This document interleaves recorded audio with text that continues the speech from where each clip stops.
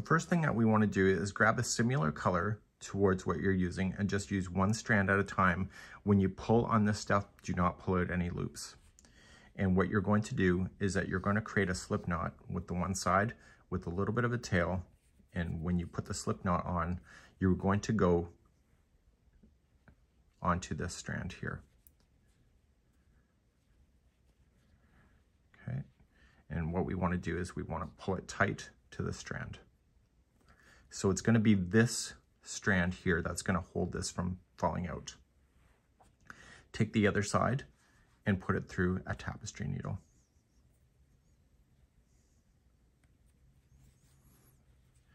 Now we want to secure this in. This is the back side of your project, so it's the side to favor.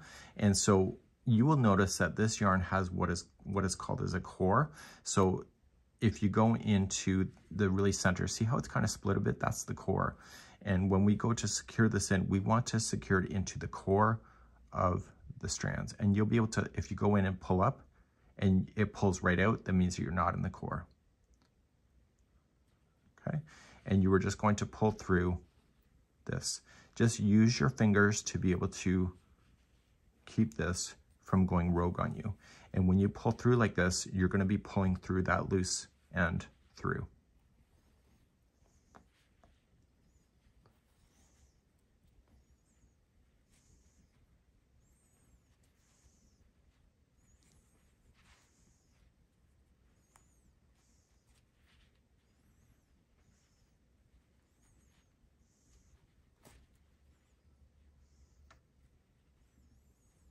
Okay, so I just pulled it through. So if it's too easy to fall out, then it will become your personal nightmare. So we just pulled it through. So now we're going to go through somewhere else here. So maybe put your fingers in behind, feel for the cores. So don't allow your needle to go to the good side. Stay on the back and then pull through again. And you're essentially pulling that through.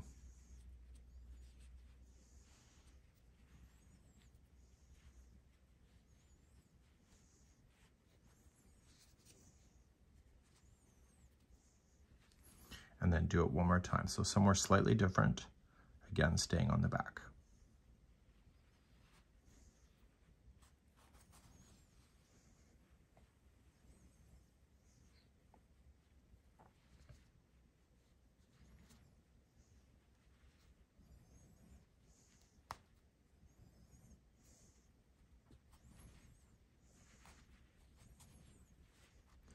Again, making sure I'm not pulling out any loops here.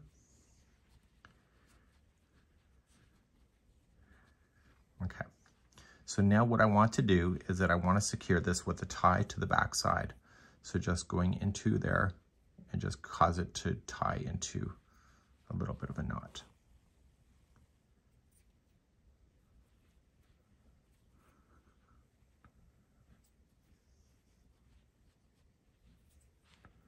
Okay, and then do it again.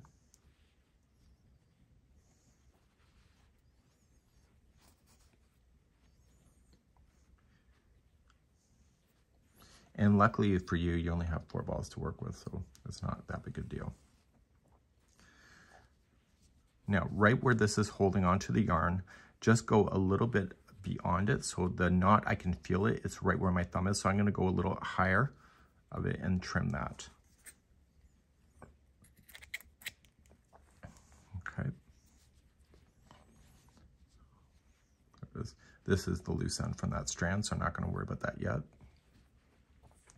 And what I'm going to do then finally, because we do have a knot in the backside, we're just going to pull through and kind of secure everything into position. So we're going to do that with all of the loose ends that you have. Okay, and if you don't like the tail end, just go right up over it and hold it into position. You just got to practice with it a little bit.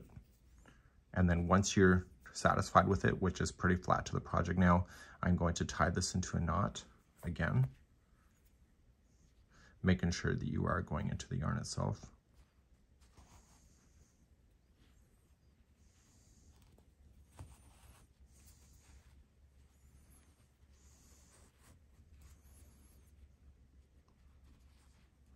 last knot. So if you try to use a crochet hook or whatever to weave in your ends, you're going to have a nightmare on your hands because it will come out on you. So this is holding it in, and it also is preventing the yarn from fraying to be able to come out on you. So that's done, but then you still have the tail ends of that same one. So push that, if it's on the front side, just push it to the back here. Put that onto the tapestry needle, and all you're going to do with this yarn is just hide it in.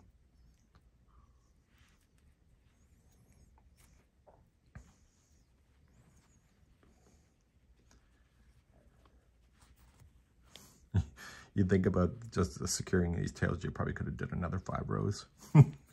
But this is a great way to do it.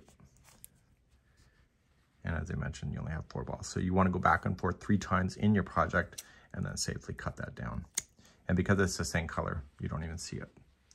So you would want to do that with the other tail that you'll have, just the same way. And then you keep on doing your rows as you know it.